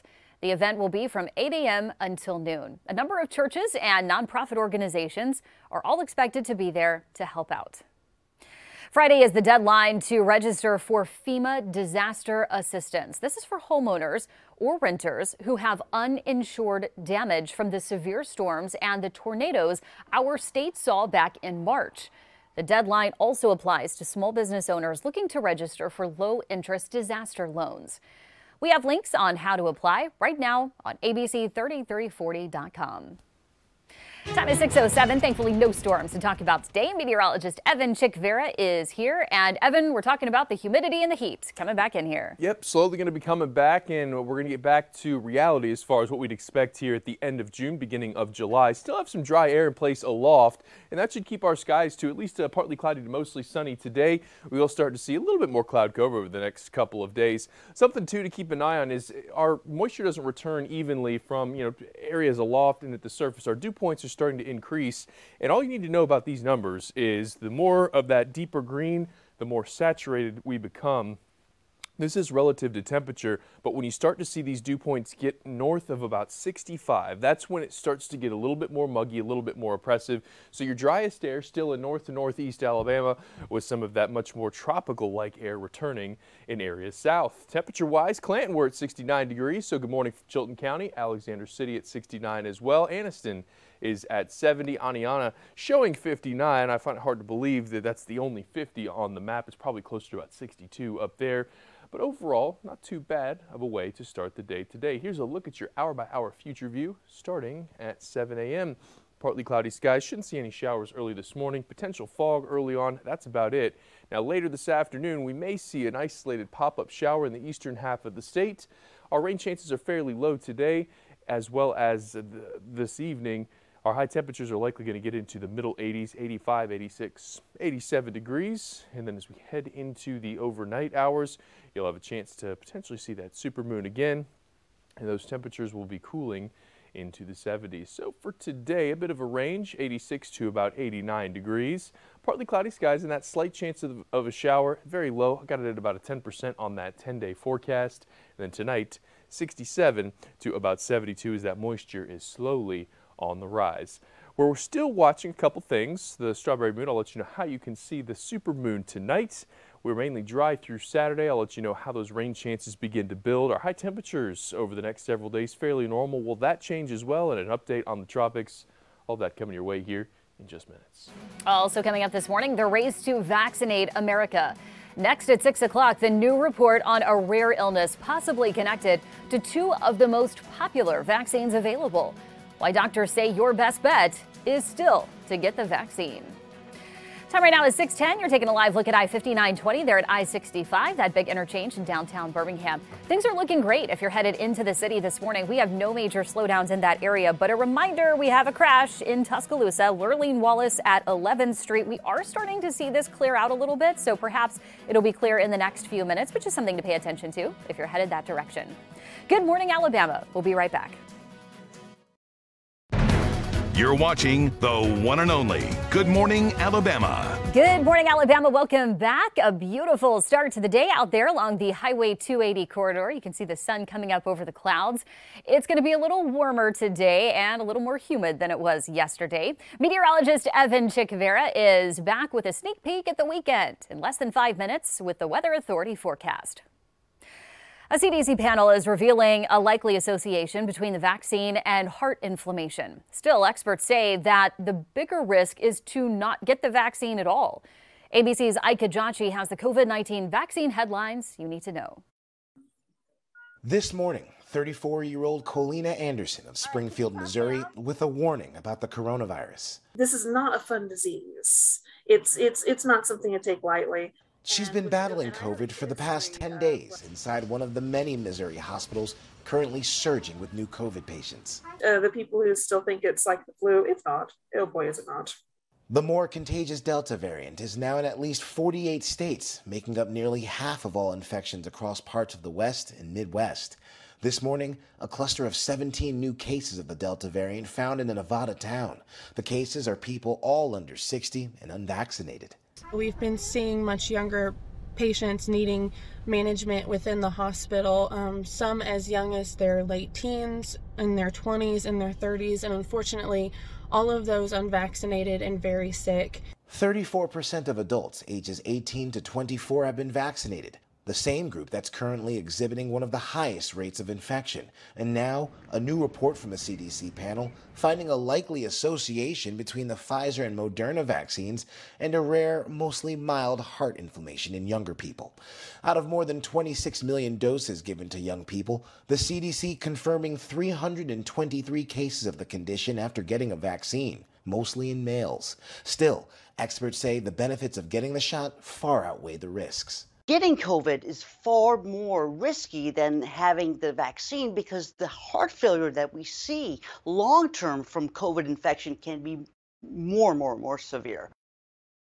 A CDC working group found there isn't enough evidence yet to recommend booster shots right now, but that could change as more data emerges. Ike Kajachi, ABC News, Washington. Alabama continues to stay below 200 hospitalizations of COVID-19 patients. In fact, right now there are 193. However, we know that number is creeping up. Monday, there were 169 patients statewide. COVID-19 deaths may have hit an all-time high, or an all-time low, we should say, last month.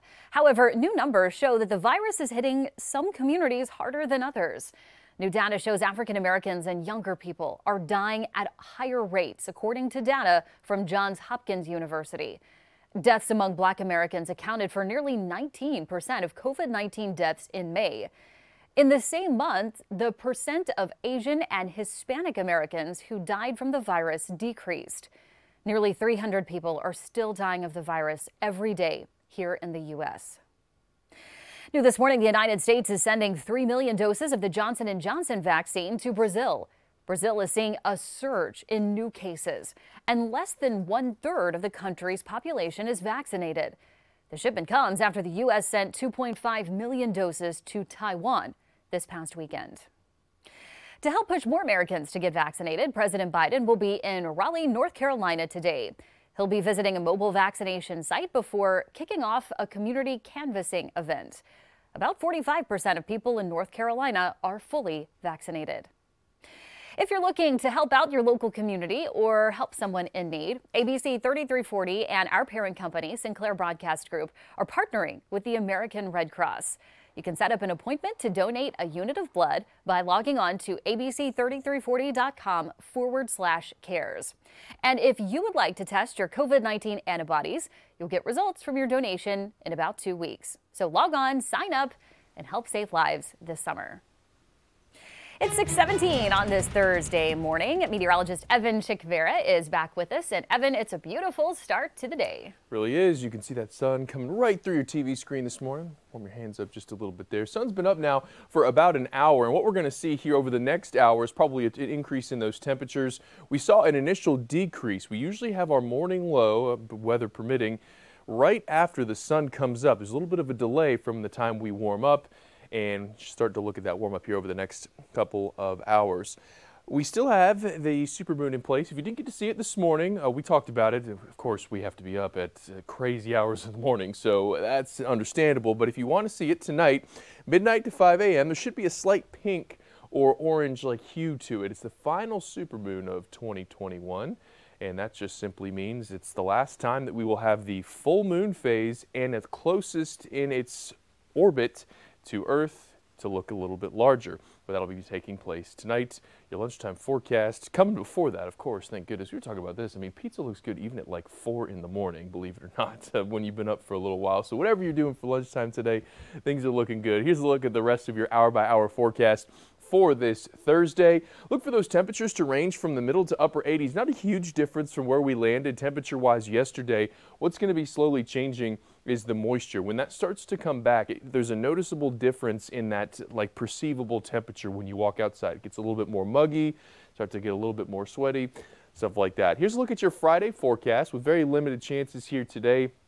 Tomorrow will be very similar to that. Winds, though, coming in out of the southeast. That's a muggy breeze for us. Some of that tropical air coming back in place.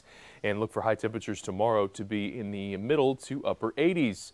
Head into your weekend now. Partly cloudy skies on Saturday morning. Saturday afternoon, there might be a little bit more in the way of cloud cover. We go from a mostly sunny scenario the next, about 24 to 36 hours to kind of a partly sunny over the weekend with a slight chance of afternoon showers and perhaps a thunderstorm on Saturday. We move ahead to Sunday into Monday, and now you've got a frontal boundary that's going to stall out over the Ohio Valley. We've got that consistent flow coming in from the Gulf of Mexico. That's going to mean a few more thunderstorms in the forecast, scattered showers as well as we go through the day on Sunday as well as into Monday. So what does that mean for the rest of our forecast? Well, a gradual increase in rain chances heading into next week. Nothing that's out of the ordinary, out of character for late June and early July. And as for the tropics, nothing that's going to be impactful for us here locally over the next 10 days.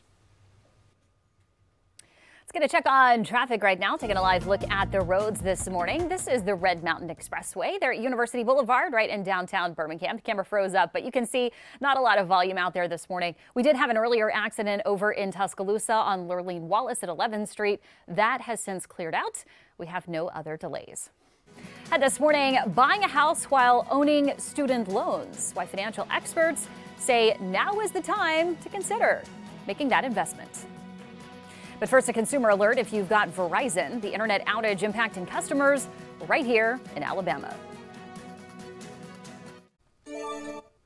Welcome back. It is now 6:23. A consumer alert if you have Verizon for your internet or cell phone service. Dozens of outages have been reported here in the Birmingham area, along with Atlanta and some parts of Florida, too. According to Verizon, the outage could go until later this morning, hopefully not past 6:30. Drivers along I-20 will soon have more charging stations for electric vehicles as early as July 4th. A new station is being installed in downtown Oxford by Highway 21. It's the 4th charging station in the area. Others are expected to be installed in Jefferson, Tuscaloosa, and Coleman counties. This year's Prime Day saw record-shattering sales. The two-day event saw the biggest numbers for third-party sellers in Amazon's history. In fact, Amazon says third-party sellers sold more than the company itself.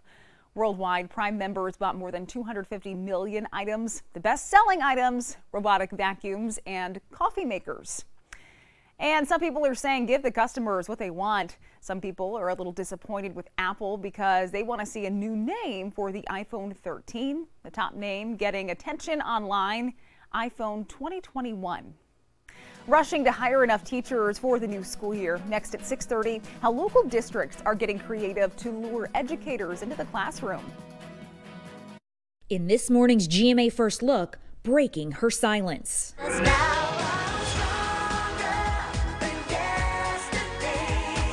Britney Spears standing up for herself in an explosive court hearing Wednesday, passionately telling a court she's been exploited, embarrassed, and demoralized by the people behind the conservatorship that's controlled her life and finances for the last 13 years, asking that it be terminated.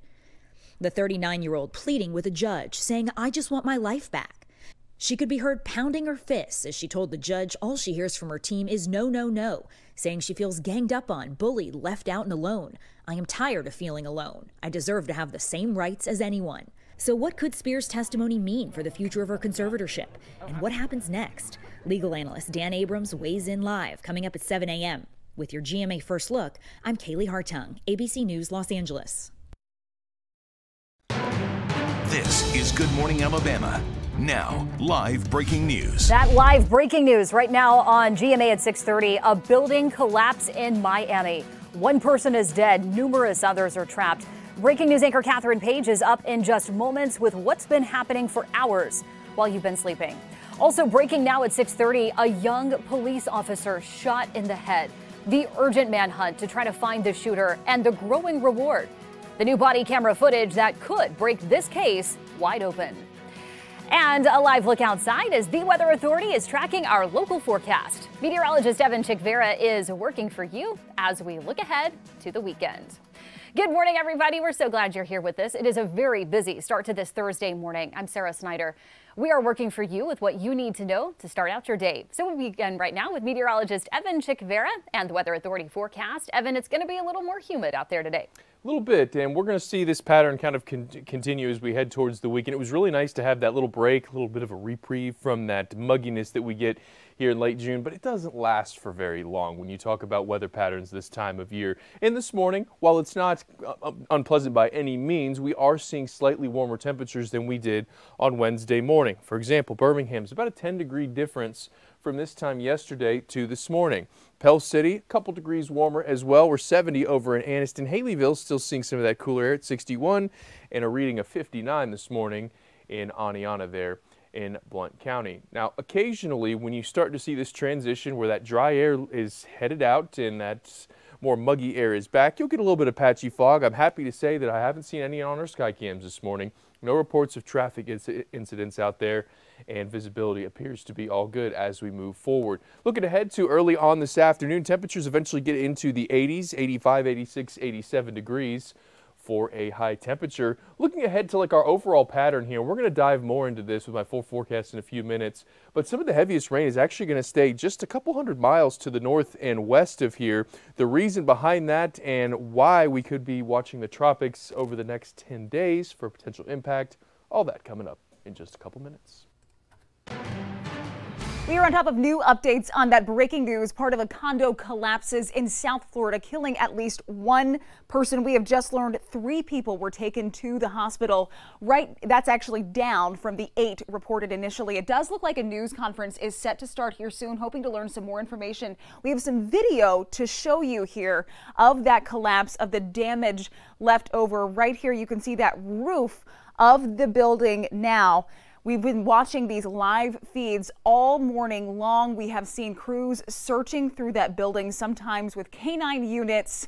We also have seen people's lives destroyed in this disaster. Saw part of a child's bunk bed, saw AC units, you can see right there dangling. Those are from the roof. They are dangling down the side of that building. Now, we've also learned that this collapse, local reports are saying that this was on the parking garage and pool side of the building. Hopefully that means not a lot of rooms were on that side. Local reports saying this building has 12 stories with more than 100 units. It was built in 1981, and this is in Surfside, Florida, in the Miami Beach area. Very popular tourist destination, a lot of condominiums there. That collapse happened around 1:30 this morning. There is no word yet on the cause. We'll bring you more updates as we get them. Also happening while you were sleeping, a Florida officer is seriously hurt, and police say a shooter is on the loose. Police say the Daytona Beach officer was investigating a report of something suspicious. He found 29-year-old Othel Wallace in a car with California plates. Body cam footage shows what happened next, and we do want to warn you before we show you this clip that this is tough to watch. Don't do this. Sit down. Why are you asking me, do I live here? Do you live here, yes or no? What's going on, though? Who? Charlie 77. No, back up. Stop. Stop. Stop. Stop, man.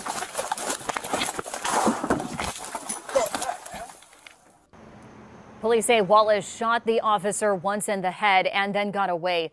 Within the past half hour, we have learned that the officer is 26 years old. The officer is now out of surgery and is in critical condition.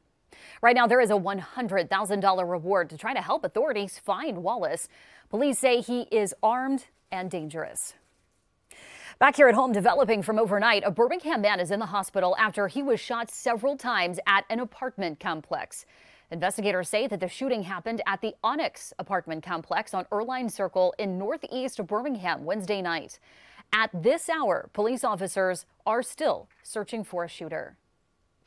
Get breaking news updates anytime, anywhere by downloading our free ABC 3340 News app. It's available for Apple and Android devices.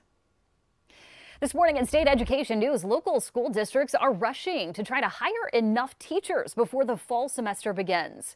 Bessemer City Schools this morning at 5:30 explained how signing bonuses are helping boost application numbers. Now we're hearing from Etowah County schools battling this current teacher shortage. ABC 3340's Stoney Sharp joins us right now. And Stoney, this has really turned into somewhat of a competition. It has, Sarah. Good morning. A recruiting competition. Almost all school districts in Alabama are in the fight right now. Etowah County Schools is one of those. Superintendent Dr. Alan Cosby says his district is relying on college graduates to help fill the spots, and he believes the district is in the position to fill all of those, but he would like to see more applicants. Watch. We might have one position, we might have 15, 20 applicants. Now we might have, 5. We rely typically in our area on Jacksonville State University for a good number of our graduates because of their proximity to us. And so, we obviously, recruit from there as well as several other colleges in the state. But we'll also look at alternative certification means as well. And we found that smaller school districts are having the toughest time attracting those teacher candidates. We'll keep you updated. Live in the studio this morning, Stoney Sharp, ABC 3340 News. Tomorrow, former Minneapolis police officer Derek Chauvin is set to be sentenced for the death of George Floyd. He will be sentenced for the most serious charge of second-degree murder. The statutory maximum penalty for second-degree murder in Minnesota is 40 years. Legal observers do not believe Chauvin will receive the maximum. Today is the big day for President Biden's agenda. Infrastructure and policing regulations are two of the big topics of discussion. Britt Conway reports why the next 24 hours could be crucial. Deal-making in D.C. with infrastructure and policing front and center. The divisions of the moment shouldn't stop us from doing the right thing for the future. But the division remains and the countdown is on. The Senate is getting ready to start a 2-week recess. With infrastructure, we're talking improvement to roads, bridges, water systems, technology, climate-related measures, manufacturing, research and development, and the caregiving economy, and how to pay for it all. But senators on both sides of the aisle say there's an agreement on a bipartisan deal. And today at the White House, they're expected to talk about it with the president. But will it be enough? Depends on who you ask. My sense is that that deal right now has 20 votes, not 60 votes. We're going to have to take a deep dive into the agreement. Last week, I heard from a lot of my colleagues saying, I just need to look at one other issue. Can you do this? Can you do that? But there's a lot of interest in having a bipartisan proposal. Same goes for police reform, but that hasn't been easy either, with debate over the standard for charging police officers with crimes and qualified immunity, so police officers can be sued in civil court. A lead senator on the negotiations says today may be a make-or-break day. All told, it could be a make-or-break day for Biden. I'm Britt Conway reporting. Tomorrow, Vice President Kamala Harris will be visiting the U.S.-Mexico border. This will be her first trip since being asked to handle the surge at the border. She is facing criticism from both sides of the aisle for not visiting the border to see the problems firsthand sooner. She'll also be making a stop in El Paso, Texas, where people there say that they hope she can bring change.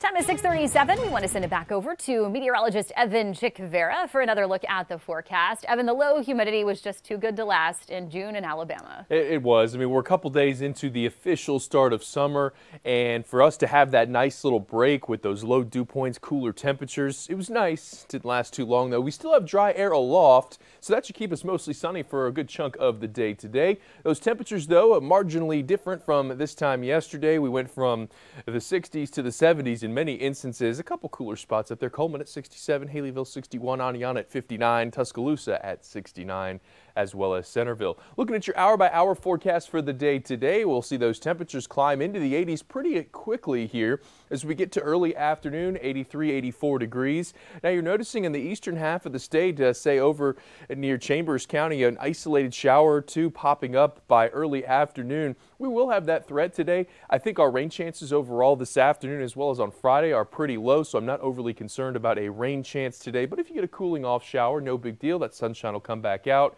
And eventually our temperatures all across the state will top out in the middle to upper 80s. Only chance of seeing a 90-degree temperature is probably well down I-20 closer to the Mississippi state line. We stay partly cloudy overnight tonight, 67 to about 72 degrees. Moisture continues to slowly return and not quite as cool tomorrow. I don't think we'll see any 50s on the map. It'll be upper 60s to lower 70s as we start the day on Friday. Next weather maker is, I guess you could call it a weather maker. It's kind of the next thing we're looking at is our chances of rain. So let's break this down for you. This is Sunday at 7 a.m. We're dry for much of the day on Saturday, but look at our surface winds here. They're coming out of the southeast. What this does, it transfers moisture from over the Gulf to back over central Alabama. You have another feature in play. That's a kind of stalled out frontal boundary. As this gets closer, along with that tropical air kind of converging here, we'll look at better rain chances Sunday afternoon into Monday afternoon. And what are our impacts going to be? Just more scattered showers, a few thunderstorms, and it's going to be more humid. Those dew points will be back in the 70s. You'll get that heat index factor. But oddly enough, because of that increase in rain, June 30th through the 4th of July, we're actually looking at below average temperatures across much of the southeast and the southern Great Plains. So just find that pretty interesting. We'll see if this holds up moving forward, but that would mean our temperatures, instead of at about 90 degrees, would be a little bit closer to the middle and upper 80s. And that's kind of what our 10-day is showing as it stands now. Pop-up showers and storms are a little bit more numerous and widespread coming up next week. After more than 200 days in the hospital, why this Alabama man's family says he is not giving up the fight of his life. Time right now is 6:40, taking a live look at I-459 there at Liberty Parkway. Things are moving very smoothly if you're headed into Birmingham this morning. We have no accidents, no major slowdowns all across the board. Stick around. Good morning, Alabama. We'll be right back. You're watching the one and only Good Morning Alabama. Good morning, Alabama. Welcome back. Time right now is 6:43.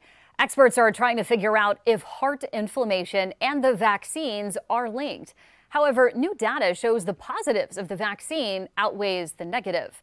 Medical reporter Liz Bonus has the information you need to know. The majority of these heart inflammation cases of concern were in young people ages 16 to 24 after the second dose of the Pfizer or Moderna vaccine. But a summary of the data presented still said the benefits of the vaccine, even in this age group, outweigh the risk. But they also stated, it's still relatively early, and we're still collecting information. The panel said there were nearly 800 reported cases of heart problems to the vaccine safety monitor system as of last month. Not all were the two likely linked to the vaccine, known as myocarditis, which is an inflammation of the heart, and pericarditis, which is an inflammation of the membrane surrounding the heart. People may get things like chest pain, difficulty breathing when they take a deep breath. Those are the main symptoms of it. Dr. Stephen Blatt told me it's treated with anti-inflammatories or steroids, and generally, most of the people get over it, just like you do any of the side effects that are known to be associated with the mRNA vaccines. But the panel today said long-term follow-up is needed to know that for sure. So I think we're early right now in this analysis, and we need to continue monitoring and to accumulate more data. The other thing that was interesting and discussed at this meeting is that the heart inflammation is very different and not the dangerous inflammatory condition seen in children who do get the virus, known as MIS-C. This syndrome is remarkable and have never seen it before. As with other vaccine side effects, it's likely now that from this meeting there will be recommendations to watch for heart inflammation symptoms, who's most at risk for them, and to weigh your individual benefit versus risk with your own healthcare provider. I'm medical reporter Liz Bonus reporting. An Alabama man spent the past 209 days in the hospital battling COVID-19 complications. 51-year-old Tim Malden tested positive for the virus all the way back on Thanksgiving Day after complaining of breathing issues. Right now, his wife says a breathing machine is keeping him alive. He is such a fighter, and he said, I'm not ready, and I'm going to keep doing and keep going and doing as much as I can for as long as I can, and that's what he's done. Medical bills for him total now more than $2 million. Friends and family have helped cover hotel and travel expenses. If you would like to help out, you can go to abc3340.com for more information. Alabama continues to stay below 200 hospitalizations of COVID-19 patients. In fact, right now there are 193.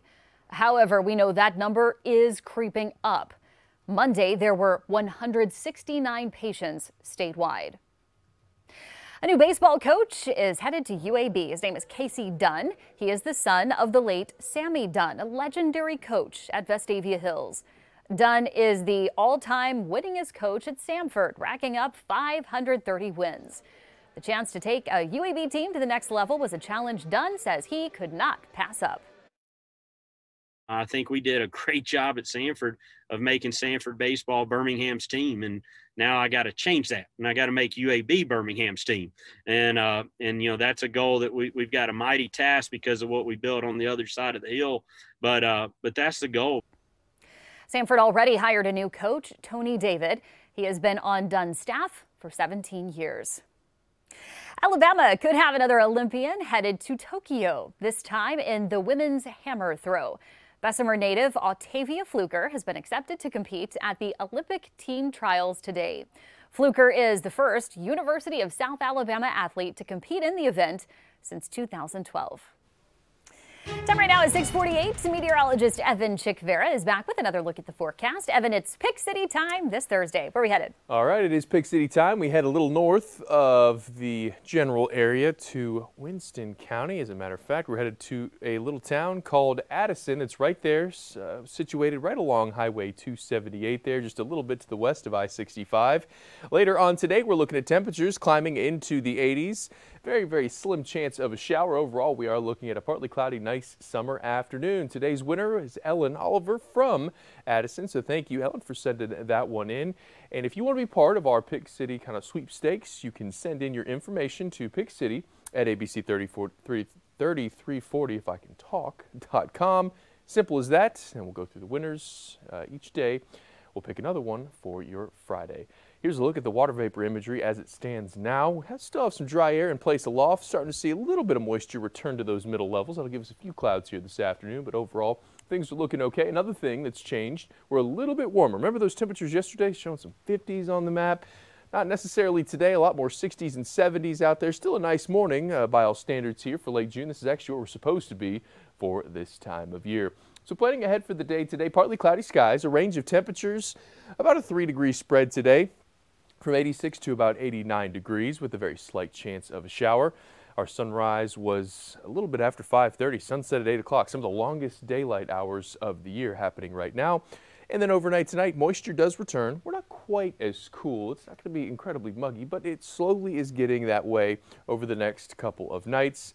And with a partly cloudy sky tonight, you should be able to see that supermoon. Now, a supermoon is just fancy talk for whenever the Earth or the moon is in orbit around the Earth. It's elliptical. So that means at times it's a little bit closer, at times it gets a little bit further. This is the last time that the full moon phase and the closest distance between the Earth and the moon will happen at the same time. You'll get a slight orange or pink tint. You can see that from midnight tonight till about 5 a.m. on Friday. And it's the final one of 2021. So there's your fun fact for Thursday. Let's start you off on now your Friday morning forecast. Partly cloudy skies, temperatures in the upper 60s to lower 70s. And we'll once again be looking at partly cloudy skies. Wind direction tomorrow will be coming in out of the east to southeast at about 5 to 10 miles per hour, allowing those temperatures once again to reach the middle and upper 80s. Friday night into Saturday morning, another partly cloudy overnight setup. Our temperatures pretty much right on the nose there, upper 60s 70, 71, 72 for your Saturday morning. And then into Saturday afternoon we go. Slight chance of an afternoon shower, maybe a rumble of thunder. Again, I think our period right now through Saturday evening is more on the dry side than wet. All right, let's take a bit of a journey now over to the eastern Atlantic. This is the African coastline right here, and you're seeing a pretty strong tropical wave coming off the African coast. We're going to watch this one. Pretty good chance over the next 5 days or so that we'll see some development. It's going to move into some warm Atlantic waters. We're still watching another little wave here just to the east of the Caribbean that right now is not showing many signs, but we'll keep an eye on it here as it gets ever closer. There's a look at your 10-day forecast. Overall, a very, very typical summertime pattern for late June, early July. Evan helps you prepare for the day ahead, but when we're not on the air, keep up with the weather anytime, anywhere with the ABC 3340 weather app. Updated forecast, weather alerts that follow you on the go, and my weather blog, all at your fingertips. Download the ABC 3340 weather app and take us with you.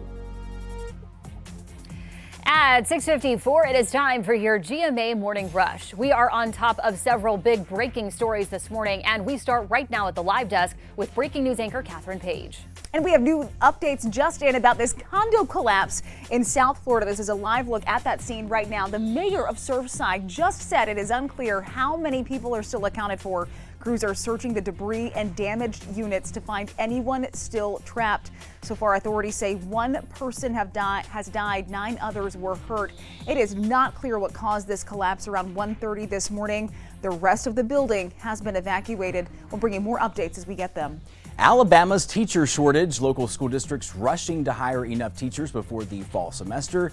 Bessemer City Schools is offering signing bonuses right now for certain teaching positions. Etowah County Schools is relying on college graduates to fill the spots. Lawmakers could finally have an infrastructure deal done. Senators on both sides of the aisle say that there is an agreement and they will meet with the president today to talk about it. A Birmingham man is in the hospital after he was shot several times at an apartment complex. Investigators say the shooting happened on Erline Circle Wednesday night. Police officers are still searching for the shooter. Let's get a last check on traffic right now. Live look at downtown Birmingham. This is I-5920. They're at 65. Most of Birmingham is looking okay. We're not seeing any major slowdowns other than there are starting to build in some backups from North Birmingham down into the city of Birmingham. We're seeing those slowdowns on the southbound side of 65. Not sure if that's because of an accident yet, but we'll keep watching that for you. Also over in Leeds, we are seeing some delays because of road work. We have this every morning just about. I-20 to eastbound side near Kelly Creek Road. Those backups headed over to the Buc-ee's area. So just be advised of that if you're headed eastbound on I-20. And weather shouldn't really have too much of an impact here on traffic either today, this evening, or tomorrow morning as we look to be pretty consistent here. Temperatures in the upper 60s to lower 70s. What you can expect for this afternoon is for those highs to get in the middle 80s, 86 to about 89 degrees. Very slight chance of a shower in eastern Alabama. Overall, we look fairly dry through Saturday with better rain chances to come as we head into next week. And I can't believe that we're like knocking on the door of the 4th. Almost there. Yeah. June was like that. Yeah. Bye-bye. Where did it go? Exactly. Hey, we're just glad to finally see some sunshine, right? And we're talking about school this morning. Yes, starting in no time. Starting soon before you know it. Thanks so much for being with us this morning. We'll be back at 7:23. Have a great day, everybody.